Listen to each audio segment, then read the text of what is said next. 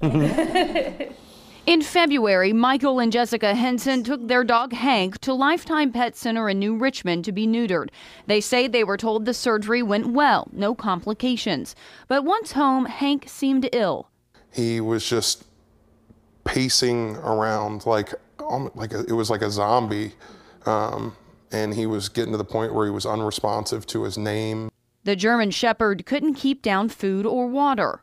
I decided that I was going to take him to MedVet to get an IV of fluids and have him look him over. Doctors there found Hank's bladder was 4 times the normal size, so they went in for exploratory surgery. The surgeon that was actually operating on us called us and said, and I could just tell from the tone of his voice, he was like, I don't know how to tell you this, but this is what we just discovered. According to the complaint filed in Claremont County, the vet at Lifetime Pet Center had irreparably severed Hank's bladder from his urethra. His lymph nodes and prostate had also been removed. There was a whole section that was supposed to be there that wasn't there. To prevent further pain and suffering, the Hensons decided to put Hank down.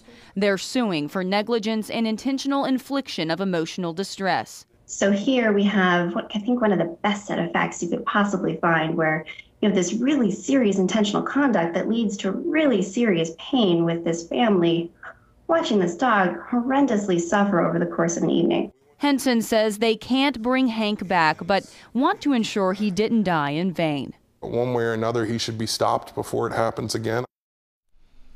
Lifetime Pet Center released a statement saying in part, quote, "In more than 4 decades of practice, we've never encountered an incident like this, and frankly, we're devastated."